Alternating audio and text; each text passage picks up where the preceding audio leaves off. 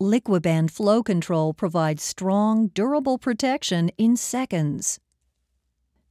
Developed with the input of clinicians across the globe, Liquiband Flow Control's innovative design ensures precise adhesive placement. The winged applicator design reduces the force of actuation. This eliminates the risk associated with crushing glass ampules found with other topical skin adhesive products. Liquiband Flow Control can be applied in 4 simple steps. Step 1. Prepare the wound by cleaning and drying it thoroughly.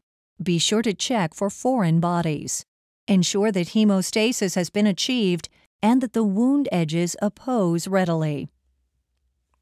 Step 2. Protect the wound. If using adjacent to the eye area, apply petroleum jelly to create a protective barrier close to the wound. Use of surgical gauze will help prevent adhesive from getting into the patient's eyes. Step 3. Open the ampule. With the applicator tip pointing downwards, squeeze the wings firmly to actuate. Once the monomer has entered the viewing window, gently squeeze the wings so that the glue flows into the flow control tip.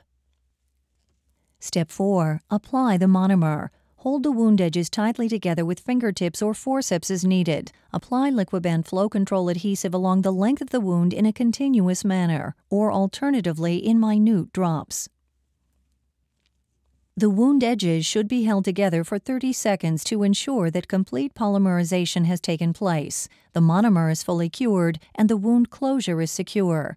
A single layer is all that is required. Liquiband Flow Control provides a secure barrier to microbial penetration as long as the adhesive film remains intact. Liquiband Flow Control can be stored without the need for refrigeration and has been approved as a single patient use product. Dispose of the used ampule in a clinical waste bin or in accordance with your hospital's procedures. Liquiband Flow Control provides strong, durable protection in seconds. If you have any questions, please visit www.liquiband.com or contact your local sales representative.